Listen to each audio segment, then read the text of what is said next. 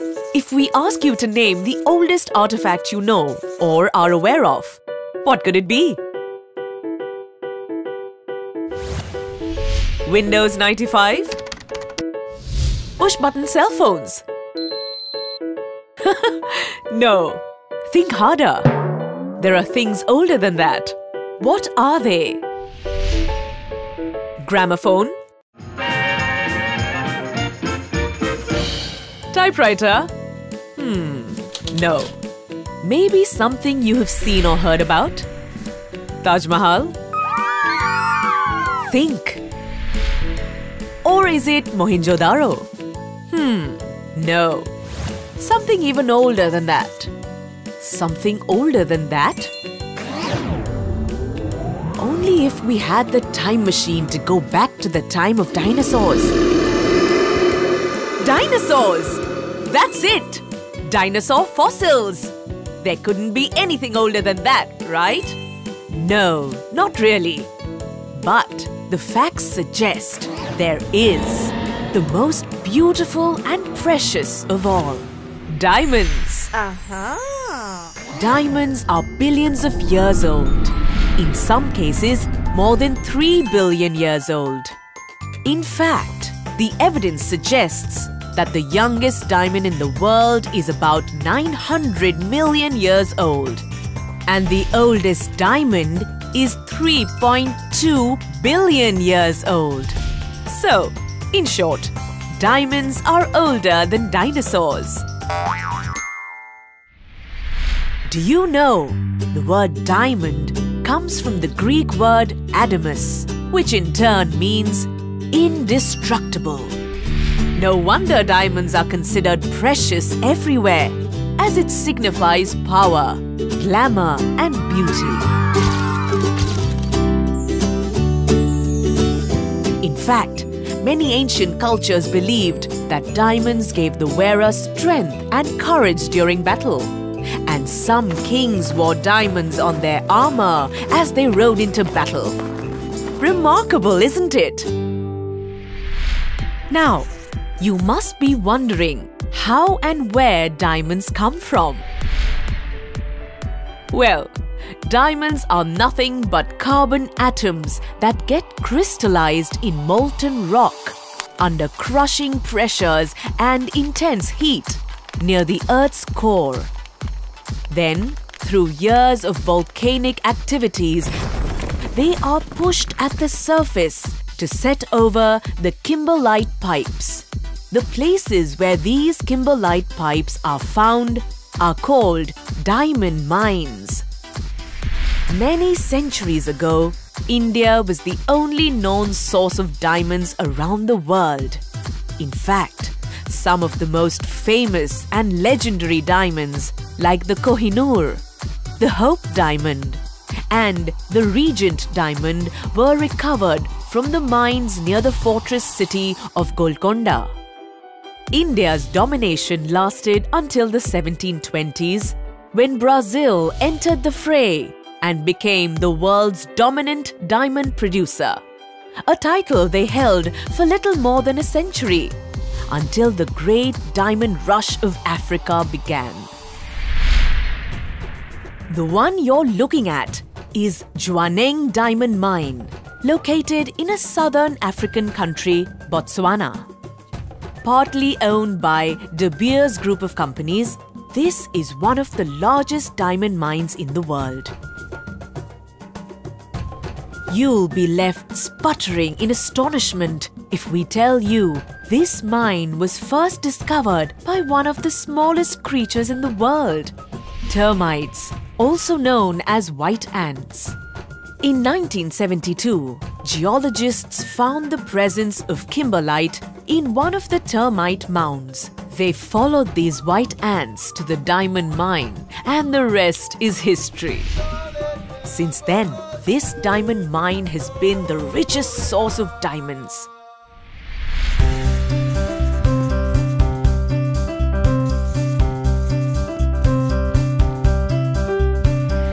Coming with a promise of being beautiful and rare, All Forevermark diamonds are sourced from a select few mines only, and Zhuaneng mine is one of them. To extract these diamonds, the machines and trucks that are used are magnanimous in size. These trucks are so huge that even the tire of the truck is bigger than a man 6 feet tall. Hard to believe? Check it out for yourself. At the interview, they told us that there are big machines that we are going to be taught how to drive them, but I didn't know how big they are. But when I came here, to my surprise, I found out they are very, very huge. It's bigger than the house. After extraction, these kimberlites are taken to the treatment plant where the diamonds are refined and freed from the kimberlite rock. These rough batches of diamonds are then sent to be crafted into one of the world's most unique diamonds, a Forevermark diamond.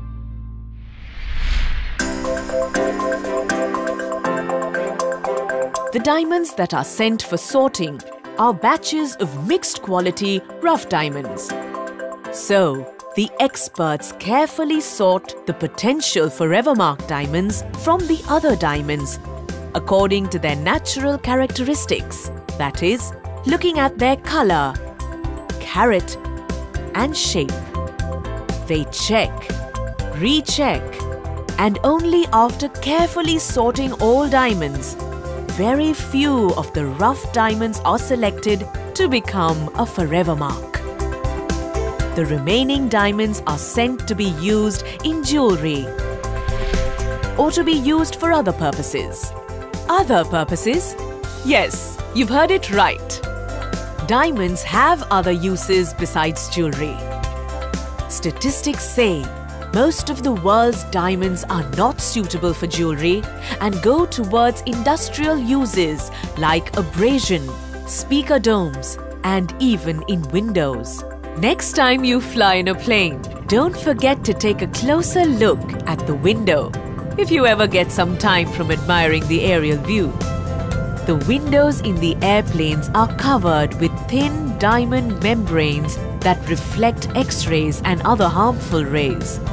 Combined with a diamond's optical and thermal properties, the window is made to withstand bird strikes and other physical stresses encountered during the flight. Wonderful, isn't it? Well, getting back to the journey of a Forevermark diamond.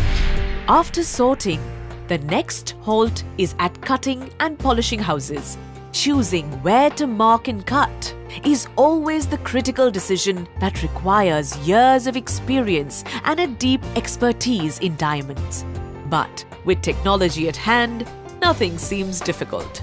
The computer scans the rough diamonds and evaluates how a diamond can get cut, helping polishers to craft the diamond easily.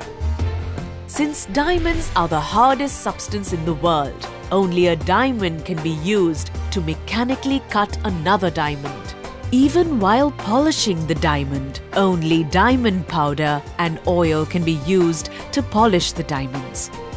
The polisher's job is to take the rough and create a perfectly cut diamond with the brightest spark. It takes a skilled eye, a steady hand, and great expertise to make a diamond matching our caliber. Talking about caliber and capacity, you must have heard about the double-decker bus, haven't you? Extremely famous in London. And you can also spot a few of them moving around in the lanes of Mumbai. But why are we talking about this? Well, to give you an idea of what rare means.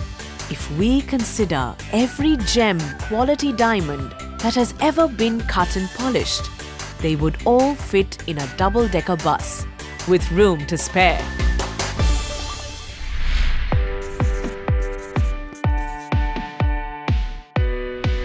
The next step is to check for any flaws or imperfections that will impact its beauty. So, the experts at our Diamond Institute examine each diamond going beyond the 4 C's of cut, color, clarity, and carat. They look at the symmetry of the girdle, the point of each culet, and focus on each facet of the diamond. After examination, they create a report that features an accurate blueprint of the 4 C's of each diamond and a unique identification number, assuring the customer that the diamond is of high quality and craftsmanship. Now, you must be thinking, what is unique identification number? Unique identification number is inscribed on every Forevermark diamond as proof of its authenticity and a guarantee that it is 100% natural and genuine. It is this number that acts as proof that the diamond is beautiful, rare, and responsibly sourced. Less than 1% of the world's diamonds get this inscription, making Forevermark diamonds some of the rarest diamonds in the world. While the code on other diamonds can be seen with the naked eye, the inscription of a Forevermark diamond is so minute, so small that it is impossible to see it even with a regular magnifying glass. Want to know how small? Well, this unique number is 1/20th of a micron deep, which equals to 1/5000th the depth of a human hair. This number is inscribed on the diamond table using a proprietary technology. The Forevermark inscription has been developed so it does not affect the internal quality of the diamond. The inscription can only be seen with our Forevermark viewer, which offers superb magnification and clarity.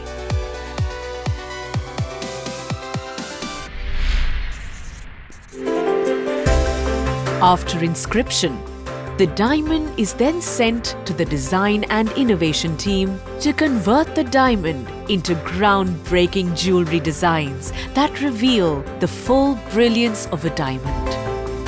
The enduring history of each diamond makes it the most evocative and powerful way to immortalize life's great promises. Promises that can never be broken. Promises that last forever.